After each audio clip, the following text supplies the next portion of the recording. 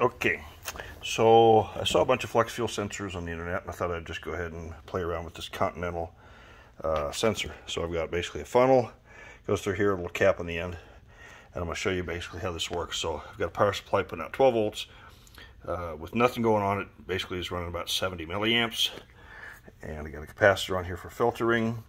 Got a pull-up resistor of 4.7 k ohms. Run it into Arduino with some code, and your E85. Whoops.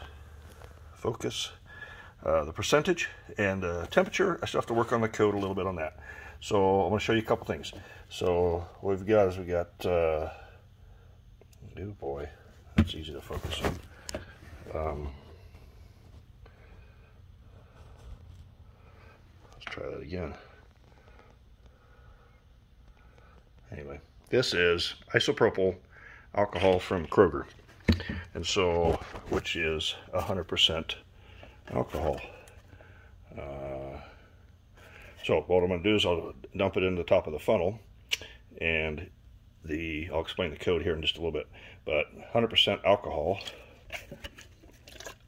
dumped in there, filling up, goes in there, reads 100% alcohol.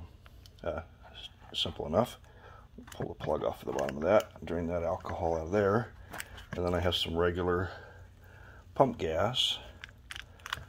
Dump that in the trash can.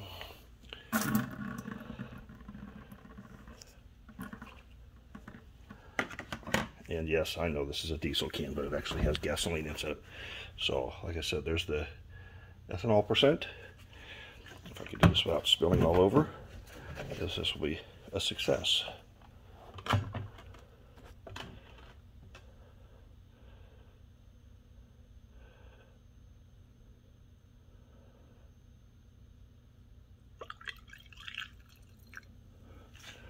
So, gasoline, pump gas, and we have 12% alcohol. There's a little bit of residual left in the line from the isopropyl alcohol, but that's about it. So the math calculations that I did was from 50 hertz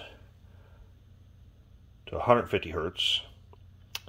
Take the frequency of that and add 50, and that gives me the percentage of alcohol. And then there's a mathematical calculation for the temperature, which is minus 114 times the pulse width minus 74.25 gives me the actual temperature. But anyway, I got to work on the code on that. But that's basically 11% gas, basically simple pump gas. So that's how it works, and it reads pretty accurate. So the next thing I'm going to do is I'm going to take the output from there, make it a pulse width modulated, use a capacitor resistor, and then I'll be able to run 0 to 5 volts and calculate it all out so that I would be able to run that into, say, like the AC pressure input on a 411 PCM, and I can read E85% directly onto my data logger. So anyway, that's 11%. I'll go ahead and pull this off there, drain that gasoline out of there, and you'll see it immediately goes back to 0. So pretty cool.